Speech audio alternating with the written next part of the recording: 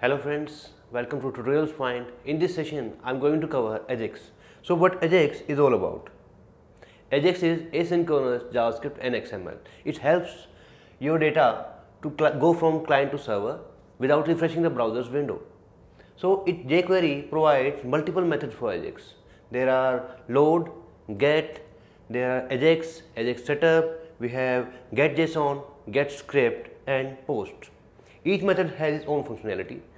Load HTML data from the server and inject it in the DOM of clients.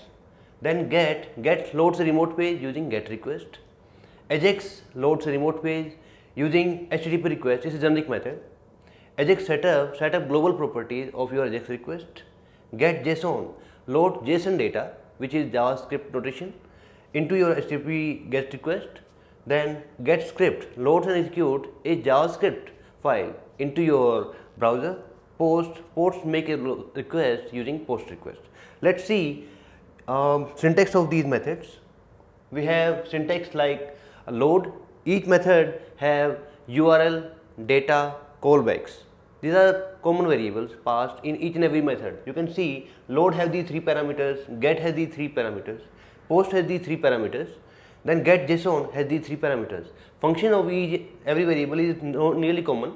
We have URL, which is the server side URL to which the request is to be made. We have data, which is to be passed to the server. We have callbacks, which is function to be invoked once server has responded back. You have received your data from the server, let's do some action.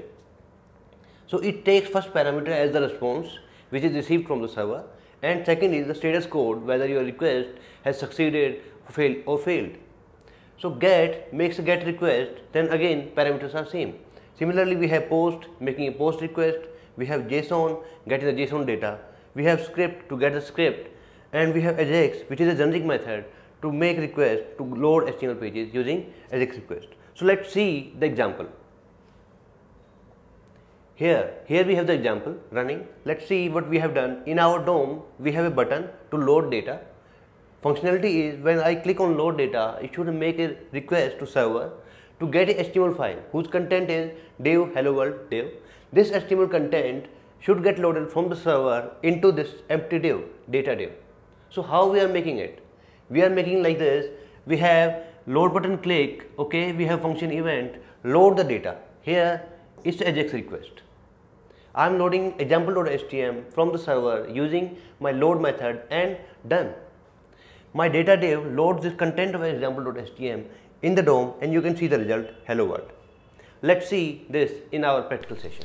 In this example, we are going to make an Ajax request to load example.htm in the data div. To run this example properly, we need this particular file lie on app server and example.htm in the same directory. So here you can see the JQuery folder is same for my HTML file example_16 and example.htm. So here my URL is local and it's relative, it's example.htm. So I'm loading example.htm content in data div. So let's see the output in the browser. So here click on the button to load example.htm file in the div, load data, and here you can see the hello world.